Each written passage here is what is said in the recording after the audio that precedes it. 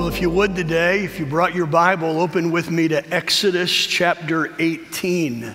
Exodus chapter 18. You might have your Bible on your phone or on another device, but if you have it, and we always encourage you to bring your Bibles to follow along. We'll put the verses up on the screen, but we're going to study through Exodus 13. We're going to start reading verses 13 through 27 in just a few moments, and then we'll bounce back and look at some truths in the beginning of the chapter. So there are certain things in life that are better shared than doing alone, right? Do you agree with me on that? There's certain things in life that are much better shared. Vicki and I kind of walked through a list this week of things that are better shared. We thought, man, it's better to share the holidays than to spend them alone. Is that not true? Who wants to eat turkey all by yourself? Or if you come from a Hispanic background, who wants to eat lechon all by yourself, right? It's so much better to share that with someone else. A conversation is a two-way interchange of thoughts. We generally don't have conversations with ourselves, right? If you're having a lot of conversation with yourself, come and talk to us afterward, and we have some doctors that we would like to guide you to. There has to be what? Two people at least for a conversation. It's something that is shared. I thought household chores. Moms, you'll like that, right? Household chores aren't the responsibility of one person, but they're better what? When they're shared, when everybody does it together. A good meal. If you go out to a restaurant, you don't want to sit there all by yourself. You want to be able to share that experience with someone else. I also wrote ice cream. There's just something about ice cream that draws people together, is it not? You have a bowl of ice cream, you want to share that with somebody else. And then I got to thinking, unless there's only one scoop left. If there's only one scoop left, then it's every man, it's every woman for himself or herself. Well, like a stimulating conversation, or like a good meal, or a delicious bowl of ice cream, ministry is meant to be shared. Let me say that again. Ministry is meant to be shared. That truth is illustrated in Exodus chapter 18, where we're studying today. So if you have your Bibles, Exodus chapter 18, we're going to read just a little bit of a lengthy passage of Scripture, and so follow along. Exodus 18, beginning in verse 13, and we'll read through the end of the chapter. And we'll put this in context in just a second. Those of you who are here every week, we're walking through the book of Exodus, and so you understand the foundation of everything that is taking place. Exodus 18:13. So the next day, Moses sat to judge the people. So remember, they have escaped from Egypt. They have crossed the Red Sea. They're now in the Sinai Peninsula, and they are at least moving towards the Promised Land. And so this large group of people are traveling together, and Moses would sit and judge them. Verse 14, when Moses' father-in-law saw all that he was doing for the people, he said, "What is this that you are doing for the people? Why do you sit alone and all the people stand around you from morning till evening?" And Moses said to his father-in-law, "Because the people have come to me to inquire of God. When they have a dispute, they come to me, and I decide between one person and another, and I make them know these are the statutes of God and his law." Verse 17, Moses' father-in-law said to him, "What you are doing is not good." Now remember, what was Moses doing? He was ministering. He was taking the truth of God's law, God's word, applying it to the lives of individual people. And yet Jethro said, "What you are doing is not good. You and the people will certainly wear yourselves out. For the thing that you are doing is too heavy for you. It's too burdensome," the idea of the word for you. "You cannot do it alone." Jethro says, "Now obey my voice. I will give you advice, and God be with you. You shall represent the people before God. And yes, you shall bring their cases to God. And yes, you shall warn them about the statutes and the laws and make them know the way in which they must walk and what they must do. But moreover, look for able men from all the people, men who fear God, who are trustworthy, who hate a bribe, and place such men over the people as chiefs over thousands, over hundreds, over 50s, and over 10s. And let them, along with you, judge the people at all times. Every great matter they shall bring to you, but any small matter they shall decide themselves. So it will be easier for you, and they will bear the burden with you. If you do this, God will direct you, and you will be able to endure, and all this people will go to their place in peace. Verse 24, Moses listened to the voice of his father-in-law and did all that he said. And the rest of the chapter just states how he took them and divided them up into different groups, and he placed men over them, sharing the burden of ministry. Here's what Moses is showing us in this passage. Ministry is not to be done by one person or a small select group of people. Ministry is intended to be shared. God desires for all of us to be ministers. Let's think about that truth today. Would you pray with me? Father, as we approach your word today, how we pray that the Holy Spirit of God would be our teacher. Help us to understand the truths that he would have us to learn from this passage. Father, help us to realize that you desire that we not be mere spectators. I'm afraid to a certain degree we've established an erroneous paradigm of church where we come in and we sit and we listen and we fail to realize that there's not one or just a handful of ministers in the church, but all of us are ministers. Help us to realize that you've given each and every one of us a sphere of influence. You've given each and every one of us a place where we can use the gifts, talents, and abilities that you have given us. We can take the truth of the gospel and we can live it out and we can share it with those in our world. God, I pray that you would help us to realize the importance that we have, the importance that there is in doing ministry together. Teach us from your word, and it's in Jesus' name we pray. Amen. So the struggle, as I've mentioned, that Moses faces in this passage is that he could not do ministry alone. Now, it's important for us to realize that we don't find Moses complaining here. Moses isn't sitting over on a stool, singing gloom, despair, and agony on me, pobrecito de mí. We don't find Moses doing that. Moses has this big heart. Moses has a desire to minister to his people. He is fiercely determined, and the people trusted him. They trusted him so much that they brought their disputes and their problems to him. But realistically, it was impossible for him to minister to hundreds of thousands of people on his own. Now here's what I want us to catch today, that truth is not just an Old Testament truth.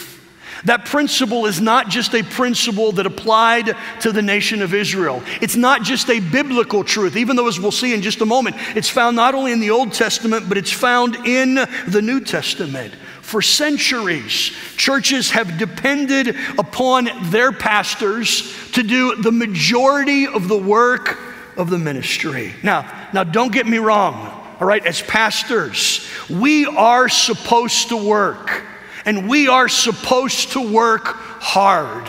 I hear all the jokes on a regular basis. Pastors only work one day a week. I wish I had pastor's hours. I could be off Monday to Saturday and come to work on Sunday. I hear all of those jokes, but I can tell you, watching our pastors, that our pastors work hard. And our pastors are available 24/7. But even with 4 pastors on our staff, and even with a great team of elders and a great team of deacons, we cannot do ministry alone. We are a congregation of hundreds and hundreds of people. We desperately need all of us to be involved in the work of the ministry.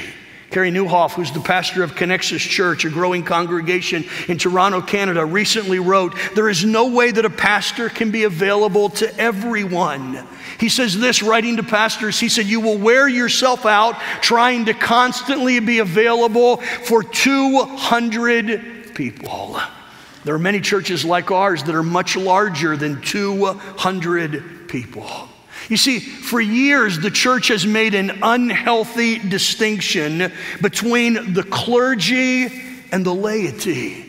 We put pastors on a pedestal. We create this ministry hierarchy, and as a result, we have erroneously believed that ministry is the job of pastors. I see my friend Eric Welch out there. Eric and I have had these conversations. We've made this unhealthy distinction between the secular and the spiritual, as if it's my job to do the secular and it's the pastor's job to do the spiritual. As a result, we have erroneously believed that ministry is the job of pastors. And please understand, I'm not trying to get out of work today. I'm not trying to lighten the load necessarily of the men of God that God has given to us. I'm here to submit to you today, the simple fact is this: that's not the way God planned it.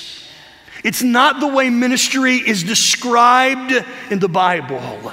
It's not the way that God desires for it to be in our congregation or any congregation. Now, I would pause and say, I'm so grateful. We have so many lay leaders that are involved in ministry in our church. We could not do our ministry were it not for the lay leaders in our congregation that step up and serve in so many different ways. That's what's being taught here in Exodus chapter 18. That's the way that God intends it. Let me read you a verse that the Apostle Paul wrote in Ephesians chapter 4, verses 11 and 12. Paul says, "And he gave," speaking of the Lord, "and he gave the apostles, the prophets, the evangelists, the shepherds, and the teachers." The idea is that God gifts the church with those leaders. Notice he gave the apostles, the prophets, the evangelists, the shepherds, and the teachers to equip the saints for the work of the ministry. It doesn't say that he gave the church those leaders so that they would do the work of the ministry. It says he gave them to the church to equip the saints for the work of the ministry and for the building up of the body of Christ. A phrase that you're going to hear us say frequently in the months and years to come very simply is this: every member is called to be a partner in ministry. We're not called to be spectators. We have been called to be participants.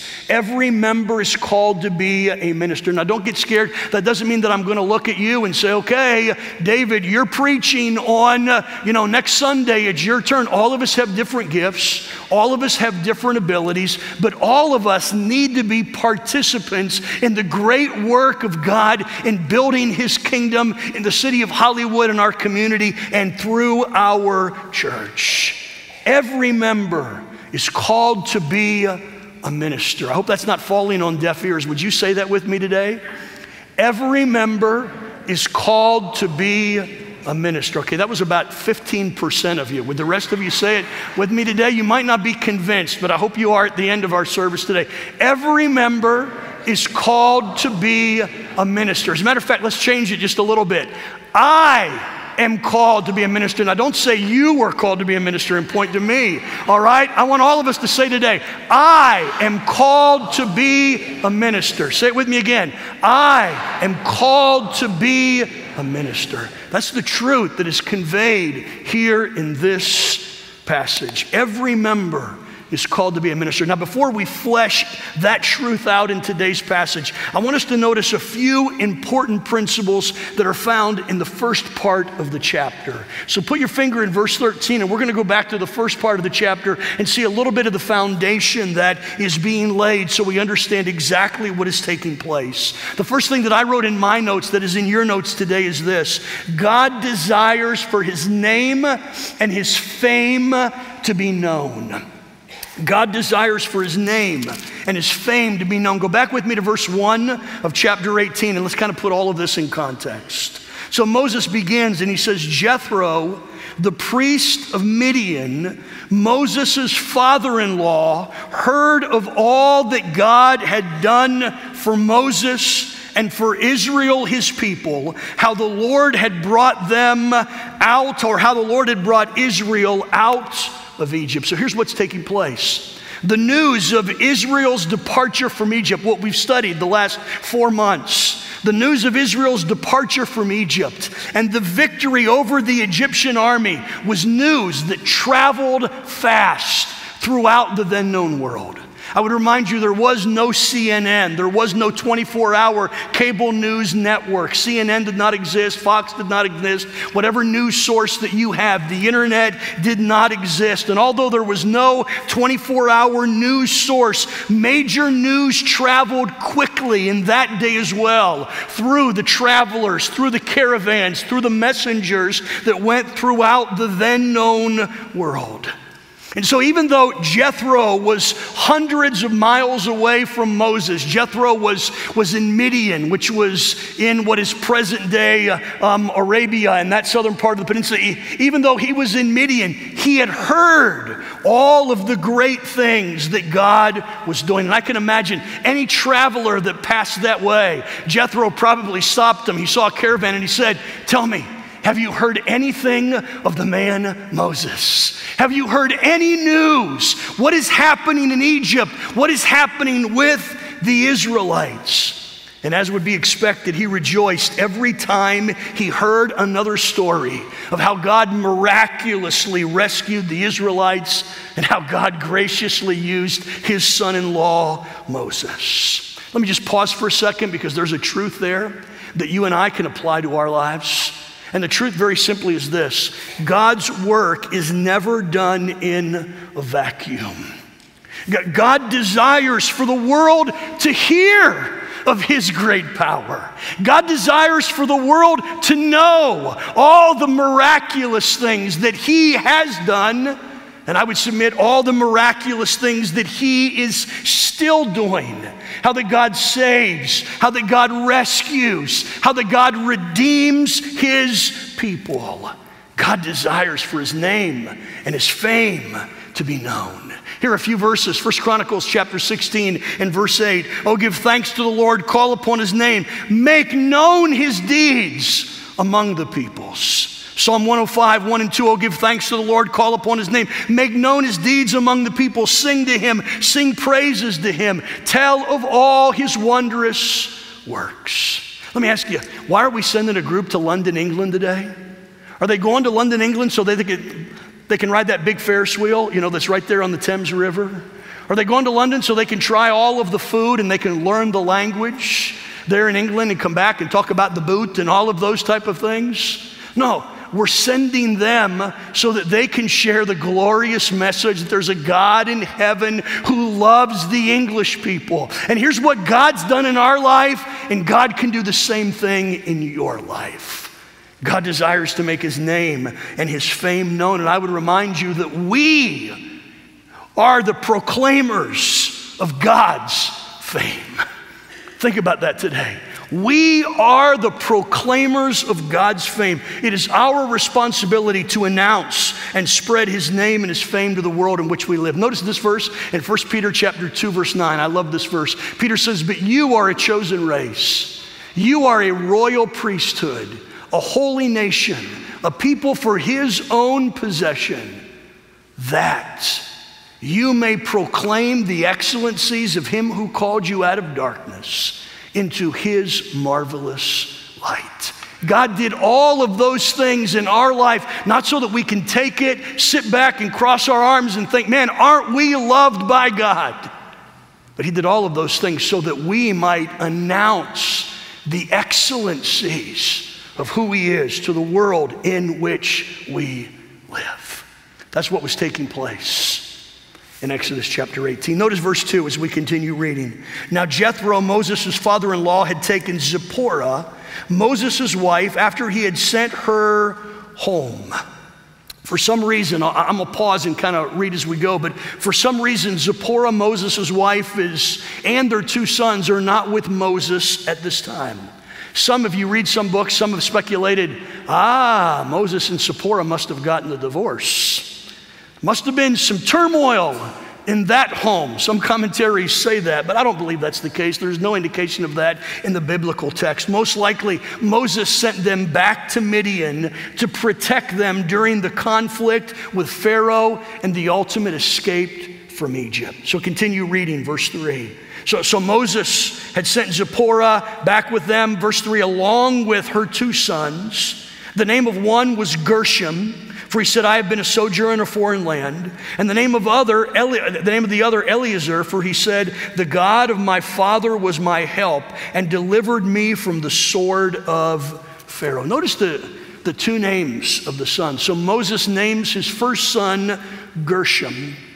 And by the way, if you'll remember, that happened clear back in Exodus chapter 2 while he was in the land of Midian. So Zipporah and Moses' first son was born. He named him Gershom because he was what? He was a stranger in a foreign land. He was in Midian. He wasn't with his people. And he basically was saying, man, I am not at home.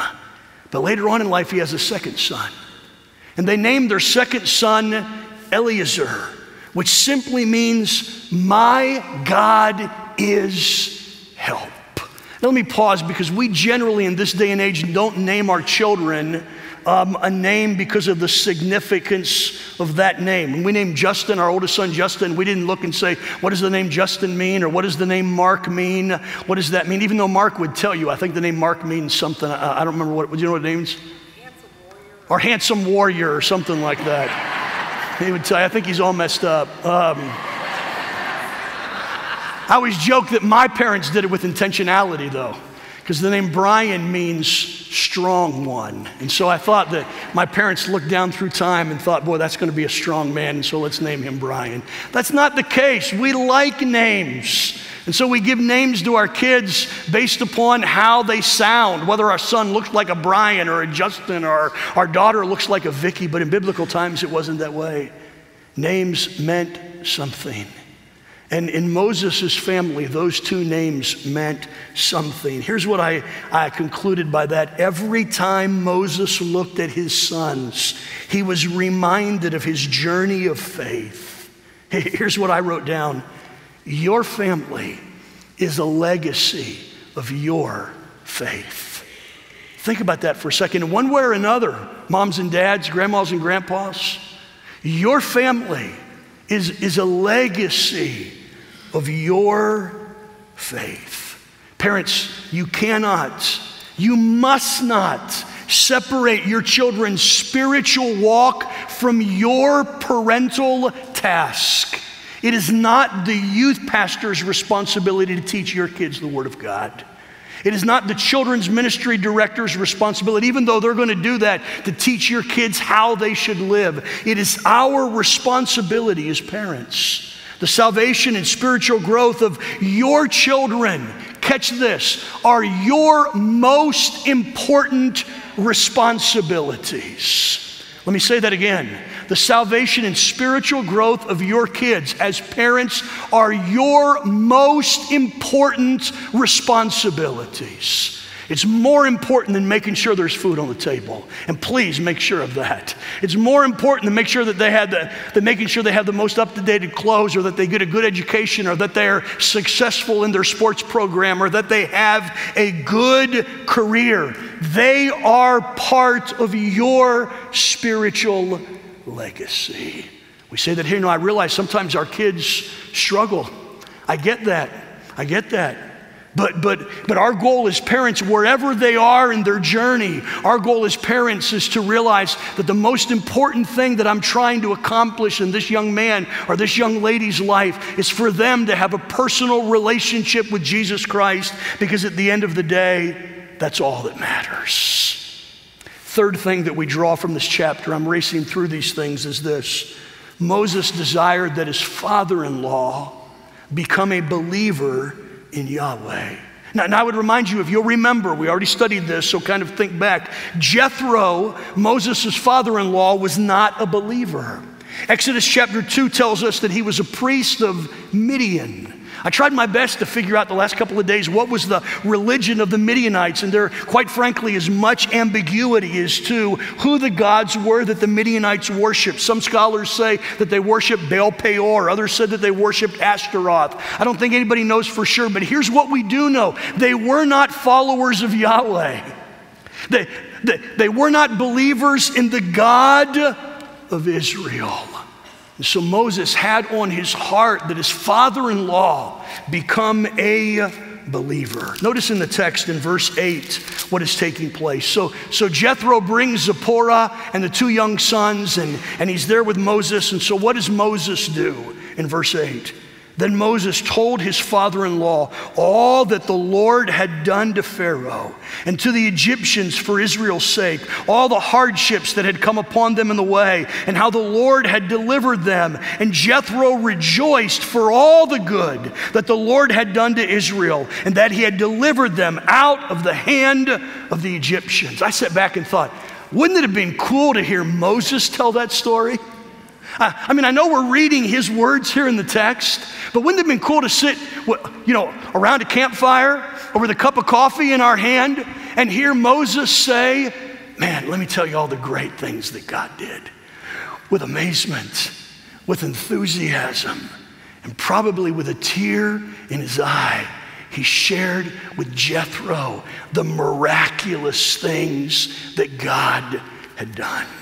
I put this thought in my notes. Moses' testimony is a powerful illustration of how God protected and provided for his people. So how would Jethro respond? So here he's sitting around the fire with Moses. He's hearing this priest of Midian, priest of another religion, hearing how the God of Israel had done all of these great things. How would Jethro respond? Notice verses 10, 11, and 12. He did three things that showed true, sincere faith on his part. Verse 10, Jethro said, "Blessed be the Lord who has delivered you out of the hand of the Egyptians and out of the hand of Pharaoh, and has delivered the people from under the hand of the Egyptians." What's the first thing he did? He worshiped the Lord. Here's this non-believer that says, "Blessed be the God of your fathers. Blessed be the God of Abraham, Isaac, and Jacob." And Jethro worshiped the only true God. Now, notice in verse 12, it says, "And Jethro, Moses' father-in-law, brought a burnt offering and sacrifices to God. And Aaron came with all of the elders of Israel to eat bread with Moses' father-in-law before God." The second thing that he does is he sacrifices to the Lord. In the Old Testament, that idea of giving sacrifices was the legitimate demonstration of faith. Recognizing that I am sacrificing to the one true God, Jethro does that. And the third thing he does is he declares his faith. Notice verse 11. Notice what Jethro says. "Now I know that the Lord is greater than all the gods, because in this affair they dealt arrogantly with the people." So here's Jethro, a pagan, who hears all that Moses had done, and he places his faith in Yahweh, the God of Abraham. I sat back and I thought, how many of us have prayed for a family member who doesn't know the Lord for months or years or decades? Like Moses desired that his father-in-law become a believer. How many of us have desired that someone we know become a follower of Christ? Let me just ask you, how many of you today have prayed for a loved one for 10, 15, 20 years for a period of time? God, please change my husband. Please change my wife. Please change my kids. Please save my father or my mother or my father-in-law. Many of us have prayed that prayer. Listen, we see here in the text an illustration that what? That God answers those prayers. And that God miraculously reaches down, and maybe not immediately, maybe after a period of time, God rescues and God saves those individuals. Man, let me tell you a great story.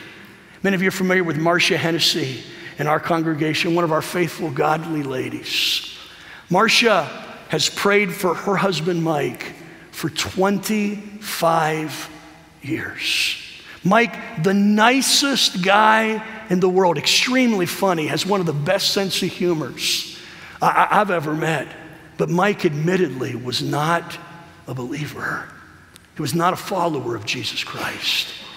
Last weekend, Mike was in the hospital. He has cancer, been really struggling with cancer.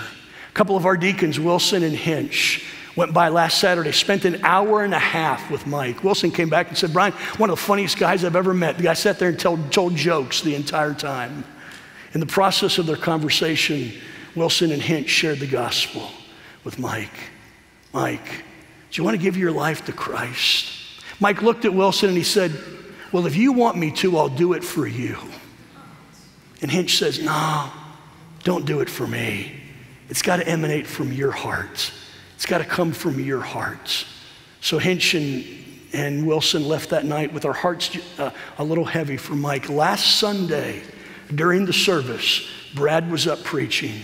Wilson gets a text message from Marcia. Wilson, come to the hospital. Mike's ready to give his life to Christ. Wait a second. Good news. So last Sunday, Wilson, Hinch, Jose was there, Darren and Jacquetsia was there. Mike gloriously realized that he needed Jesus in his life. He gave his heart to Jesus. What's that? Yeah, you can clap now. I'm sorry, you can clap now. Sorry about that. Yesterday morning at 5:30, Mike passed away. Mike went home to be with the Lord. I spoke with Marcia yesterday. The peace that Marcia has is unbelievable. For 25 years, she prayed for her husband, Mike. And last week, he gave his heart to Christ. She told me on the phone yesterday, she said, you know, Pastor Brian, I really even wondered, did he just do this for me? Did he just do it to pacify Wilson and Hinch? She said, but all Sunday afternoon, every time someone came in the hospital room, Mike would look at him and say, I just became a Christian. Are you a Christian? There in the hospital, he was sharing his faith. I was with Sean Galligan over in our Spanish service this morning, and Rosa, his wife, is in Nicaragua now, visiting with her parents. Rosa has prayed for her mom and dad for years and years and years. Last night, Rosa was able to lead her dad to Christ. Listen, here's what we see in the past. Here's what I want you to catch. Moses desired for his father-in-law to become a believer, and he didn't give up. He was faithful. He prayed. He was a man of character. He was a man of integrity. And his father-in-law saw the power of God in Moses' life. And as a result, he gave his life to Christ. Don't stop praying. Don't stop sharing your faith. Don't quit encouraging those loved ones of yours who do not know the Lord. Believe that God is going to do something great in their life. You see, Jethro's response is a personal testimony of how God redeems people of every nation. He was not only burdened for the Israelites, but there was a priest, a Midianite, who he was calling to himself. Now a follower, though, of God, Jethro sits back and observes how Moses is ministering to the Israelites. As we read in the beginning of our message, from morning till evening, Moses settled disputes, Moses dispensed advice, and Moses pastored the people. This went on day after day after day. And here's Jethro sitting back, watching his son-in-law minister to the Israelites. And he sat back and he's like, boy, something's just not right here. And in verse 17, Jethro looks at Moses and he says, you can read it in your text, what you are doing is not good. Here's what Jethro is saying. He's not saying that the type of ministry he was doing was not good, but he was saying that the way that he was carrying out that ministry was not good. And so here's the advice that Jethro gives to Moses. He says this, he says, Moses, ministry must be shared. Ministry is not something that is done individually. It's not a one-man sport. Ministry is a team sport. And here in the passage, he actually gives some excellent leadership advice to Moses that applies not only in the spiritual world, but it applies in the secular world as well. If you're following along, here's a couple of things that I wrote down in my notes. The first is this: unshared ministry results in an unhealthy dependence upon the leader. Unshared ministry results in an unhealthy dependence on the minister. That's what was taking place in this story. Everyone depended upon whom? Who did they depend on? Moses. They had a problem. Who did they go to? Moses. If there was a dispute, who would they take it to? Moses. If husbands and wives couldn't get along, who resolved their argument?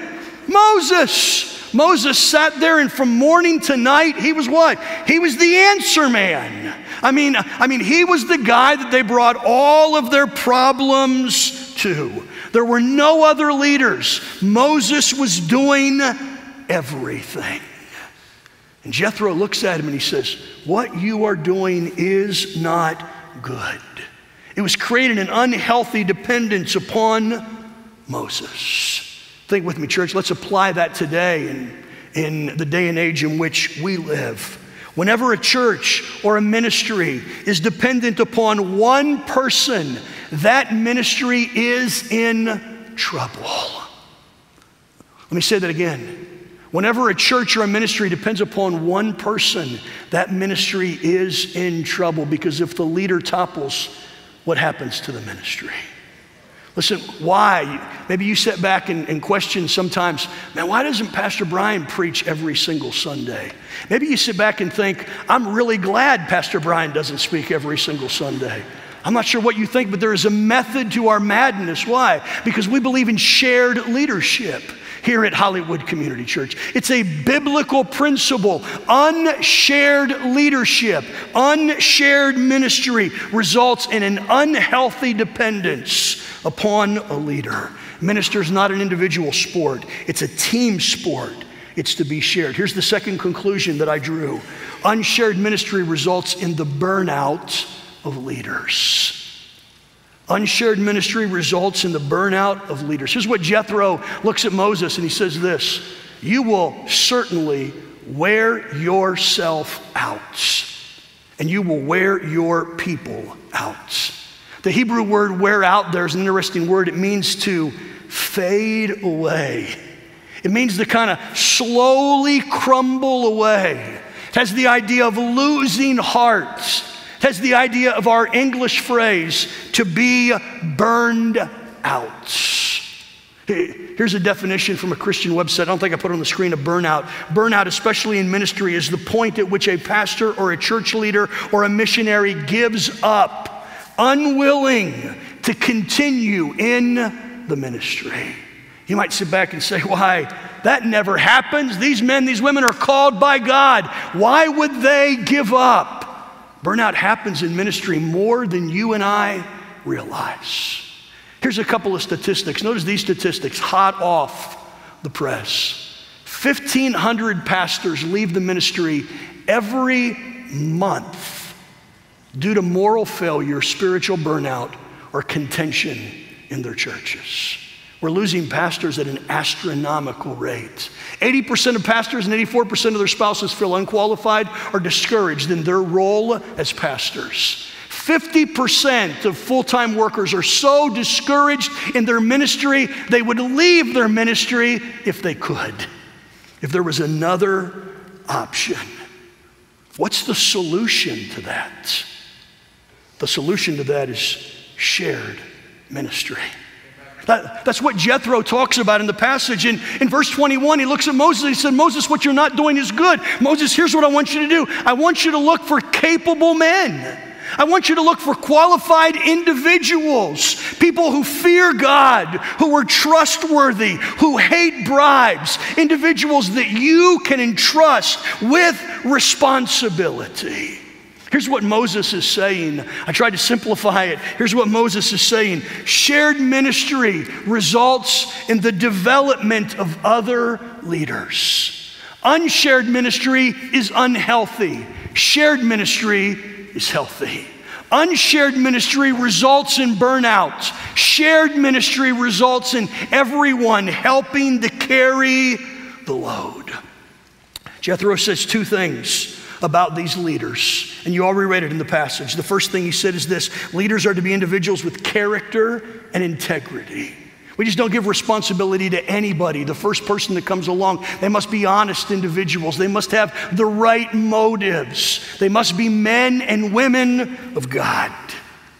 But he says this: leaders are to help carry the burden of ministry.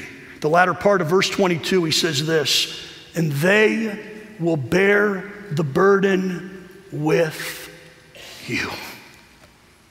And I am here at Hollywood Community Church. Let me pause and say this. I am so thankful for the elders that God has given to us. I'm so thankful for the pastors that God has given to us. I'm so thankful for the deacons, the deacon couples that God has given to us. You all do a phenomenal job in helping us carry the load. But ministry is not just the job. Yeah, let's give them a hand. I'll do that, please.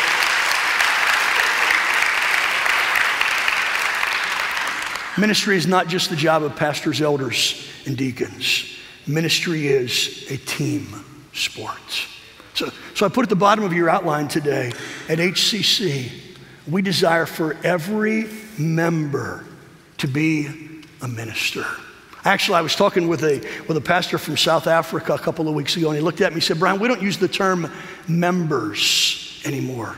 I said, oh, really? Why don't you use the term members? He said, members has the idea of a social club, where you're a member, you join, and you get all the benefits of the club.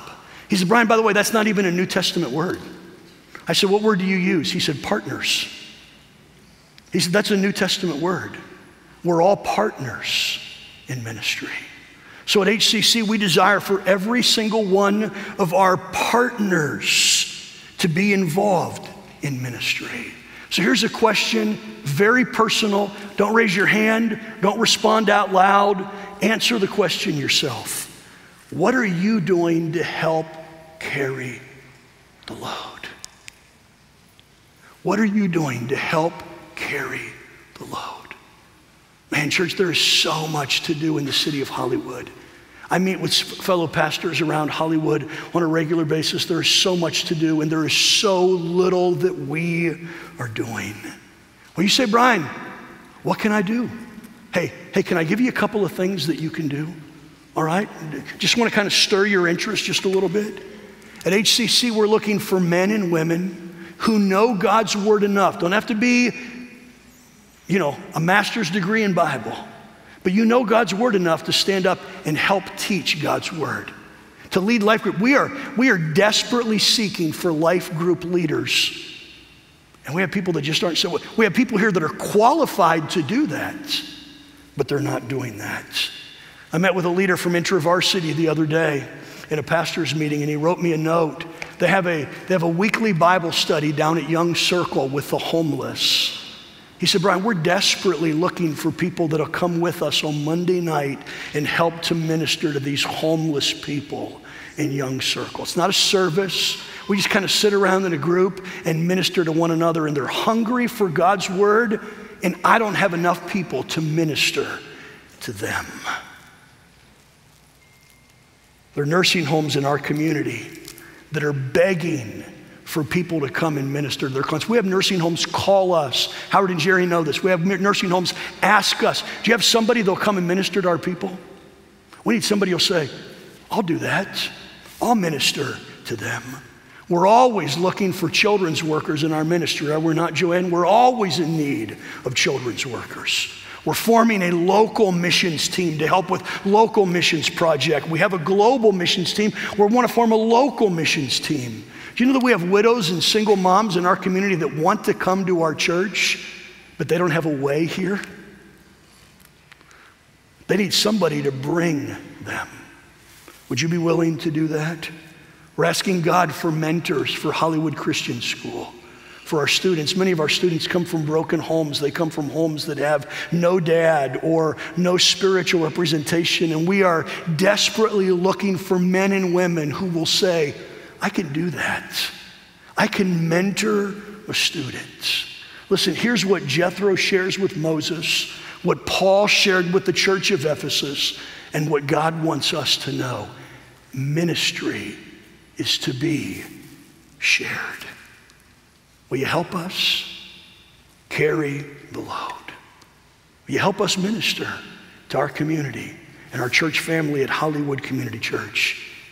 Together, there's no limit to what we can accomplish. Thanks, Steve. By the way, it's good to see Steve Gillis here today. Together, there's no limit to what we can accomplish. Let me challenge you today. God wants to use you.